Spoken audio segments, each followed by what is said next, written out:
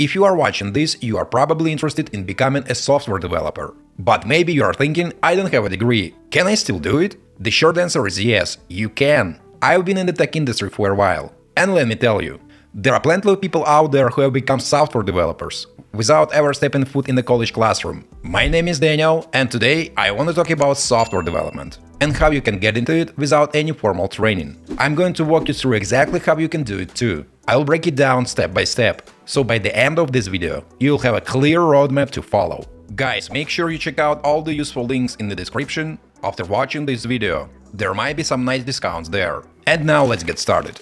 Why you don't need a degree?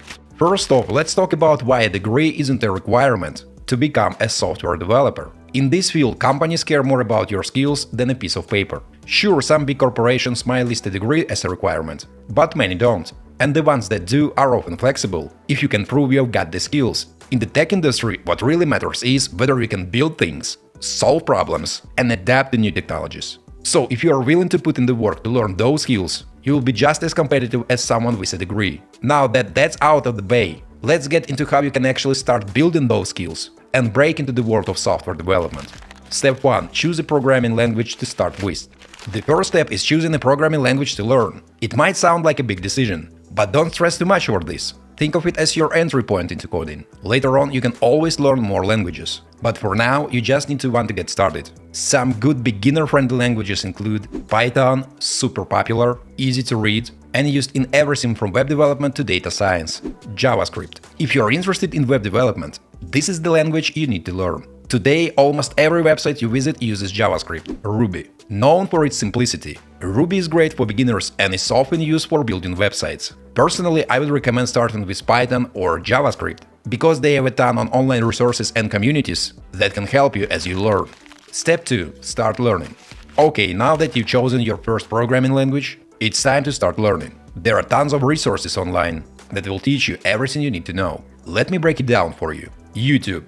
Guys, of course I am mentioning YouTube. There are endless tutorials on coding, web development, and software engineering. You can watch step-by-step walkthroughs for free. Coding bootcamps. There are fantastic resources that offer full courses on web development, Python, and more. They even have certifications that look great on your resume. In addition to these, you might also want to look into more structured programs like TripleTen bootcamps. They offer comprehensive courses in software development, guiding you through a step-by-step process and providing career support to help you break into the industry. Moreover, TripleTen offers a great opportunity to get a free career consultation with one of their advisors to find out which path into tech is right for you if you are not sure. Scan the QR code on the screen and book a call. TripleTen is an online learning platform that offers flexible, beginner-friendly bootcamps. They have some of the best graduation and job placement rates around, with 87% of their graduates securing a technical job within 6 months of graduation.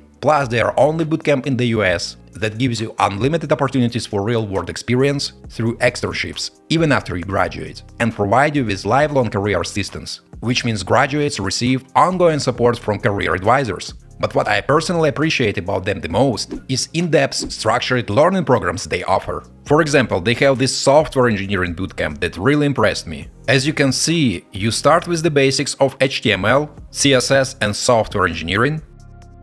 Then you move to more advanced concepts. Next, you took on DOM and JavaScript basics.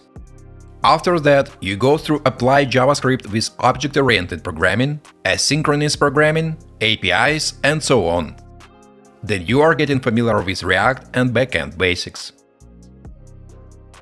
And what I really love after all this, you get to work on a final project, which is a finished product that you can actually put in your portfolio. And by the way, unlike most bootcamps out there, their curriculum is regularly updated based on the latest job market trends, feedback from employers, and evolutions in tech. Right now, for example, they are adding AI tools to their curriculum. Here I would like to point out an advantage of TripleTen that I haven't seen in any other bootcamp, and I'm talking about money-back guarantee. If it takes more than 6 months after completing your program to get the job you trained for, they will refund 100% of your tuition. Can you believe that? Set aside an hour or two each day for coding practice. Trust me, consistency is key here. Even if you can only spare 30 minutes, that daily practice adds up. What I really like about TripleTen is that you have access to the calendar, where you can see scheduled tutoring office hours for some help and just working sessions. if you are more of a collaborative person. I think it's super convenient. Step 3. Build projects. Start small. Once you have learned the basics of a programming language, you will want to start building projects. This is where you really start to see progress. Building real projects forces you to apply everything you have learned and challenges you to problem solve. Start small. For example, if you are learning Python, build a simple calculator. If you are learning JavaScript, create a basic web page. These don't have to be big projects, folks. They just need to be things that give you hands-on coding experience. From there, you can gradually increase the complexity of your projects. Maybe build a personal website or create a basic app that solves a small problem for you. Not only will these projects help you learn, but they also act as a portfolio pieces you can show to future employers. And by the way, if you are struggling to come up with projects on your own or want more guidance, TripleTen offer hands-on project-based learning. Their courses let you build real-world projects that can go straight into your portfolio. Step 4. Contribute to open source.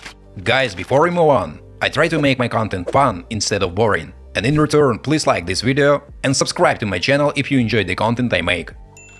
Folks, a great way to improve your skills and build connections in the tech community is by contributing to open source projects. These are projects where the code is publicly available and developers from around the world can contribute to improving it. Even if you're new, you can contribute by fixing small bugs, improving documentation, or just adding minor features. It's a great way to gain real-world experience and get your foot in the door. Sites like GitHub host tons of open source projects you can contribute to. Plus, if you're active on GitHub, it becomes an online portfolio of your work that employers can check out. Step 5. Learn version control, like Git and GitHub. Speaking of GitHub, let's talk about version control. This is the tool that helps developers keep track of changes in their code and collaborate with others. Today, Git is the most popular version control system, and GitHub is the platform that lets you store your projects in the cloud. Learning Git and GitHub is crucial if you want to work on real-world projects or collaborate with other developers. The good news is GitHub has its own learning resources, and once you get the hang of it, you'll wonder how you ever lived without it. Step 6. Join coding communities. Guys, I have to tell you, coding can sometimes feel like a lonely journey, especially if you are learning on your own. But here's the thing, you don't have to do it alone. There are so many coding communities online where you can ask questions, get feedback, and connect with other developers. Reddit has several subreddits, like Learning Programming or Web Dev, where beginners can ask questions. Stack Overflow is go-to for coding-related questions. Just type in your question, and chances are someone has already asked it. Twitter or X. Believe it or not, Twitter or X now has a huge tech community. Follow developers, engage with their posts, and start building connections. Discord and Slack. These platforms have coding groups where you can join conversations, ask for help, or just chat with other developers about the latest trends. TripleTen offers examples of real people who benefited from their courses in a very meaningful way. For example, there's Jenny, who was a music teacher, but realized she needed a change. So she joined TripleTen, learned new skills, and did 2 externships to really sharpen them. Soon after, a position opened up, and she got the job after her second interview. And here is another example. Sheldon wasn't happy with his sales job, but he got interested in tech, joined TripleTen, and learned business intelligence analytics. Sheldon got super active on LinkedIn, networking with people in the industry. A few days after, he was offered a job. Step 7. Create a portfolio. Folks, what do you think employers want to see during interviews? According to TripleTen's survey of 1,000 employers, they are looking for bootcamp grads who can prove their soft and hard skills. Now, as you start building projects, you are going to want to create a portfolio to showcase your work. This is going to be crucial when you start applying for jobs, because it shows employers what you are capable of. And here's the deal, folks. Your portfolio doesn't have to be fancy, but it should be professional. At the very least, it should have your best projects with the links to the live version and the code, a short bio about who you are and what kind of development you focus on, contact information, so potential employers can reach you. You can build your own website to host your portfolio, or use sites like GitHub Pages. Either way, make sure it's polished and easy to navigate. And by the way, at TripleTen, by the time you finish the bootcamp, you'll have a solid portfolio ready to go. In fact, their career coaches will help you walk through the process of building a portfolio before you start interviewing. It will include real projects, code you have written, and testimonials that show off your skills and professionalism, all set to impress future employers.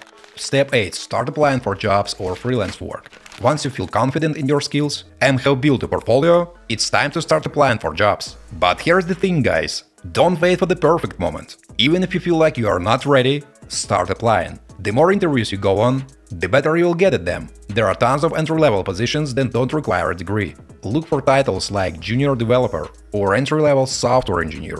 You can find job postings on LinkedIn, Indeed, AngelList for startups, we work remotely for remote jobs. If you are more into freelance work, platforms like Upwork or Fiverr are great for finding clients. Freelancing allows you to build your skills, earn some income, and gain experience all at the same time. One of the perks of enrolling in a program like TripleTen is the career services they offer. They not only teach you how to code, but also help with job placement, resume building, and interview prep to get your job ready as soon as you finish the course. TripleTen provides extensive support through career coaching and mentorship, helping you become fully prepared to handle any interview questions with confidence. Step 9. Keep learning and stay curious. Even after you land a job or start freelancing, your journey doesn't stop there. Guys, tech is always evolving, and as a software developer, you will need to keep learning new languages, frameworks, updates, and tools to stay relevant. Subscribe to tech blogs, follow YouTube channels like this one, and take part in online coding challenges to stay sharp. Platforms like HackerRank or LeetCode are great for practicing your coding skills. Remember, the best developers are lifelong learners, so keep experimenting, keep building, and most importantly, keep having fun with it. Final thoughts. And that's it, becoming a software developer without a degree is totally possible. You just need the right mindset and dedication. Start with the basics, build projects, contribute to the community, and eventually you will land your first job or freelance gig. If you're feeling overwhelmed, don't worry. Take one step at a time, and soon you'll look back and realize how far you've come. If you want a more structured approach to learning software development and are serious about landing a job, consider programs like TripleTen. They specialize in career-changing bootcamps for aspiring software engineers and offer full support to help you succeed. And on their big blog they give a lot of interesting articles about work-life balance, about layoffs, about useful books, podcasts, a lot of research and advice from real graduates who have already got successful jobs in tech. Improve your career using my code DANIEL for 30% off on all their programs. And click the link in the description or scan QR code for a free career consultation. Alright guys, and that's all on how you can become a software developer, even if you don't have a degree. As usual, don't forget to like this video and subscribe to my channel. Thanks for watching, until next time.